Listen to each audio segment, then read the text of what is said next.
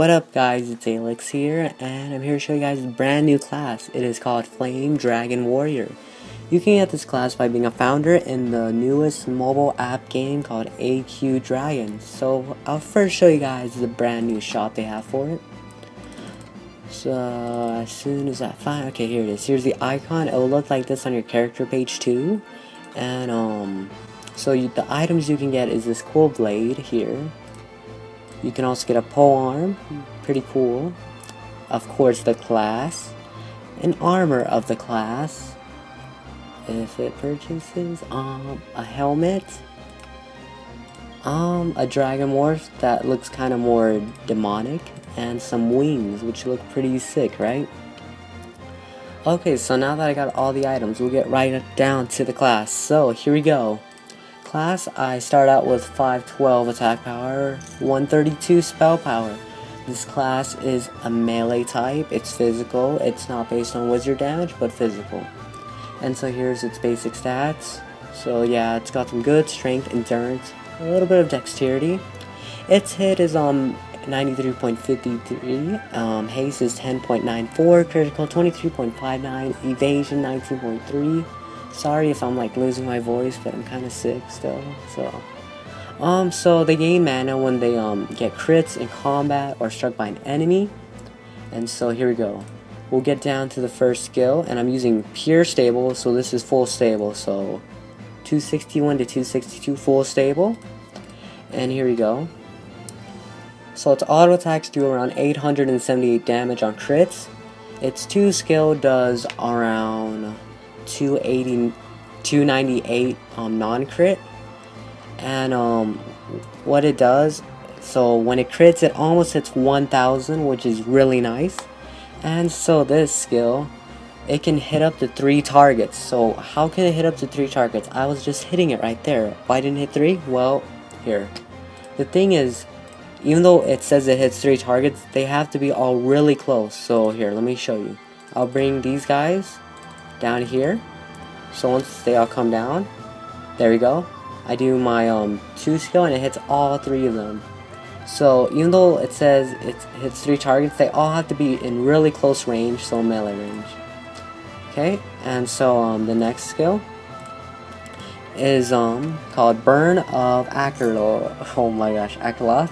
I don't know if I said that right. 25 mana, 15-second cooldown. This is your damaging skill.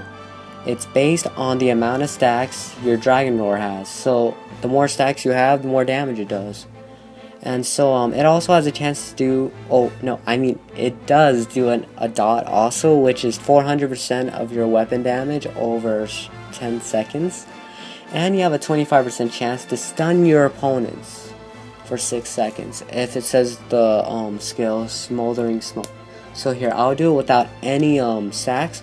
Without any stacks, I will do 0 damage because I have no damage stacks, which should be pretty obvious. So and now I'm gonna get 1 stack on it, so that's 1. And then I'll do the skill, and I missed. Oh, sad day. Okay, let's retry that again. Wait until it gets off cooldown. The cooldowns are pretty crazy on this class, so. Okay, I'll try it again. 1 stack, and boom. I do around 322 damage non-crit, so that's okay-ish. So I'll wait until it goes away, or the stacks. Okay, there we go. And there we go. And oh, I tried to get a crit. Okay, whatever. So you guys can see what it does with just 1 stack, and now I just stack it twice. So, oh boy, the dodges are real. Okay, 1. 2, boy. Yo, these guys are trolling me. There we go. And then,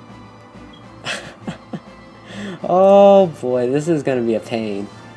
As long as they don't dodge the skill, I should be able to show you guys. So here, let me try again. 1. Oh, come on, don't do this to me. You know you want to get hit. Okay, there we go. So there's 2 stacks, and I do around 2,000 damage. There we go. Now I'll stack up to 3 times. So 1, 2, and 3. Okay, there we go. 3 stacks, I do 4.3k damage. So there we go. Finally, I can show you guys. So the most stacks you can have in this class is 3 stacks. So 0 stacks does around 0 damage. 1 stack does around 322 non-crit, probably around 1k crit. 2 stacks is 2000 damage and probably a 1, maybe less than 1k non-crit. And then 3 stacks is around 4.3k. So pretty much you can think of it as doubling each time. So first time 0 to 300 to 1000 to 2000 to 4000. Okay, so that's pretty cool. Next is the 4 skill Dragon Strength. It does moderate damage. It applies a blaze, which increases your strength by 25% and gives you a pretty good buff, which you get a buff of 40%, and you get that for around 15 seconds. So yeah, here we go. Bah! I just did 0 damage. So why did I do 0 damage? It's based on your stacks once again. And so I'm not going to go through the process of doing those 3 stacks again because that is a bit tedious. So I'll just get straight down to 3 stacks and do the skill. There you go. I did around 893 non-crit. It does around 3.8k crit. So that's really good. I think it's 3.8k. Let me try it again just to confirm it, you know. Just so I don't forget. Well, okay. Okay, non-crit. Well, it's around 3.9k, 3.8k for sure. And so the last skill is Burning Rage. All this is just an extra damage over time.